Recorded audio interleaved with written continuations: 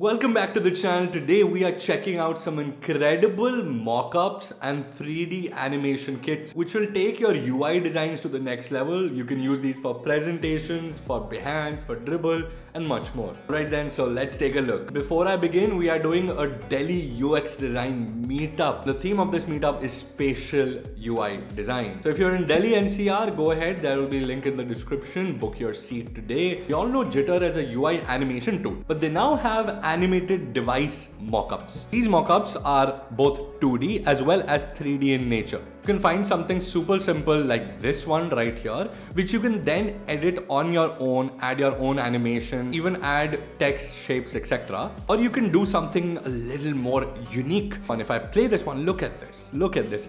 There's this 3D effect here as well, including this almost dancing screens all on screen, which will look so cool here on YouTube or anywhere else. Apart from that, you can always stack more animations on this. Now the cool thing is Jitter has many other mockups, including ad mockup, like this cool Apple ads mockup, which you might have seen on Apple's website or inside Apple's videos. Also marketing material as well. So if you want an ad, you'll be able to find something unique for your brand, for your needs and requirements as well.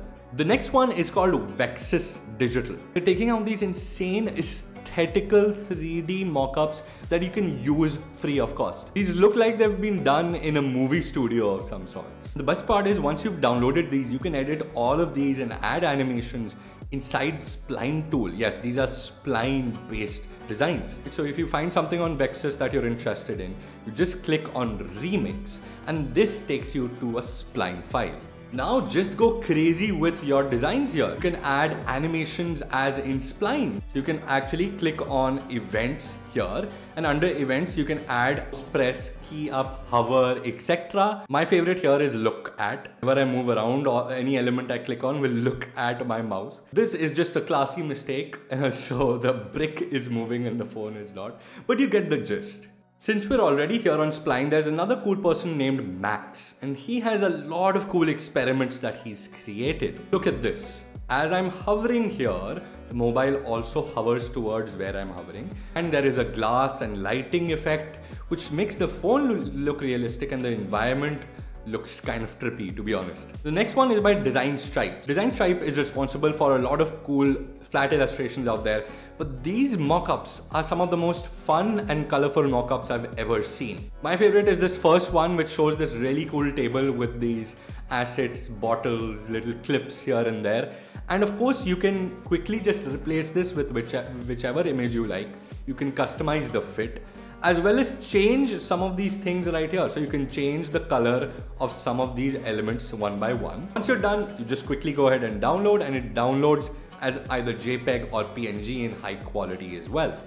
Apart from that, you have everything from MacBooks to posters, and you also have outdoor billboards. So if you want to tell your friends you're on a billboard, hey, this is a good one. This next one is very straightforward but has some really unique features. It's called device mockups for perfect presentations. It's called frames, and it has a plethora of devices from iPhones to MacBooks to Pixels. First of all, you can play around with the environment as well as the directional lighting, and at the background you can do whatever you like. These cool linear gradients add a lot of depth. You can even change things like camera positioning, so you can have like a 3D rotation as well. You can always add or edit device, and it kind of acts like layers, so you can always move one layer on top of the other, kind of like in Photoshop and other tools. And much like Spline, you can move these around like this. And there is a secret button on top here called mode. If you click on animation, it opens this nice animation keyframe table right here. It's like After Effects. You can edit each single frame. You can increase scale, change position, rotate on a 3D axis, as well as add or remove these on command. Now this next one is a hero and a lifesaver for Figma users. This is called Mr. Mockup.